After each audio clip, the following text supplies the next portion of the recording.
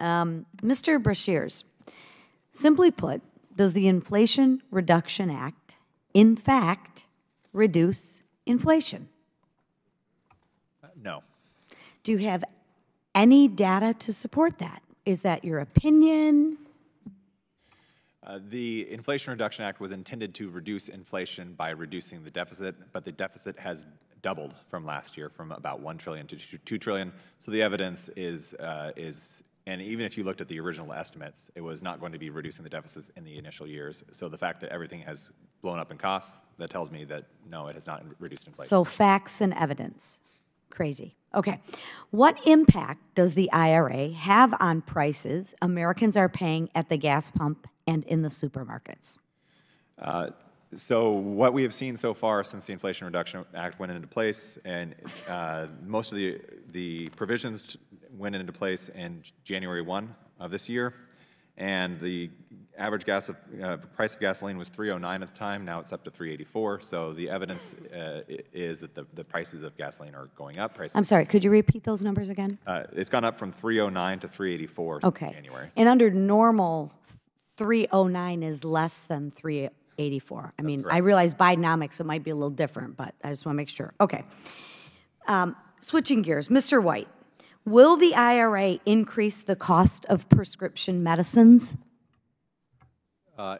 Absolutely. I mean, the first thing is for the inflation rebates, CBO has said repeatedly that those will lead to higher launch prices. So yes, it will increase drug prices. And can you expand on that just a little bit more? Sure. So if a drug company is subject to an inflation rebate, what it says is that if my drug price increases faster than inflation, I have to pay a rebate back to the government.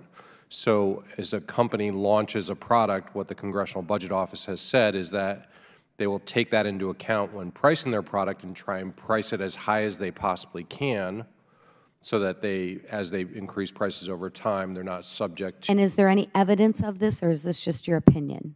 This is the experts at the nonpartisan Congressional Budget Office have said this. I'm just making sure we're following the facts as opposed to opinions.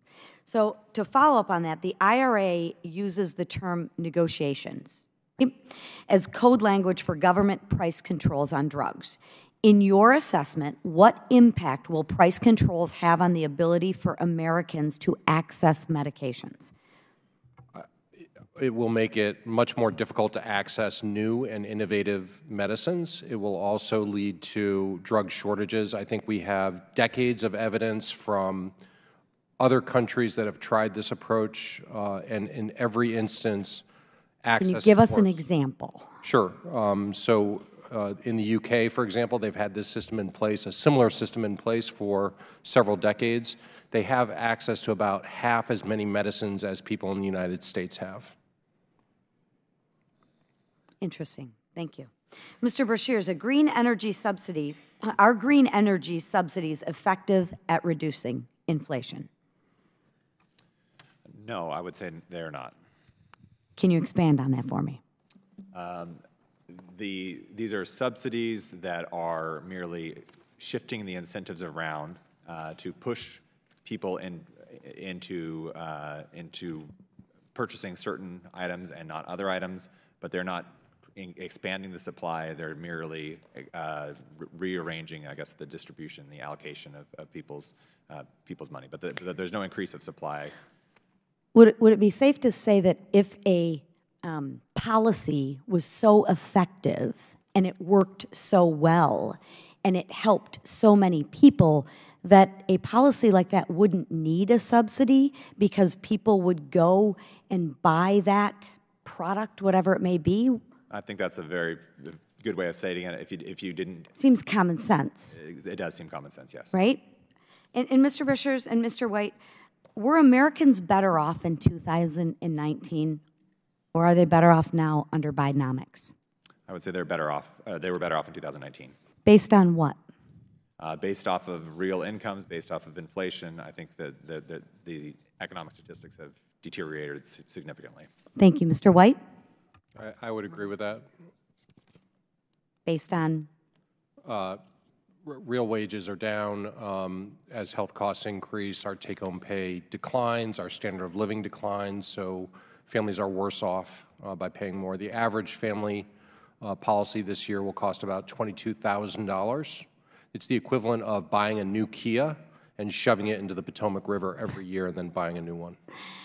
I mean, at the end of the day, I think both sides want a better America. I really want to believe that in my heart of hearts. And where we differ is how we get there.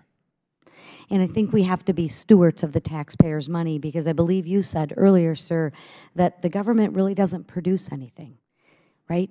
They really don't produce everything. And with this layer upon layer of regulation and this layer upon layer of bureaucracy, it's people like my colleague over here that actually supported the bill but can't even take advantage of it.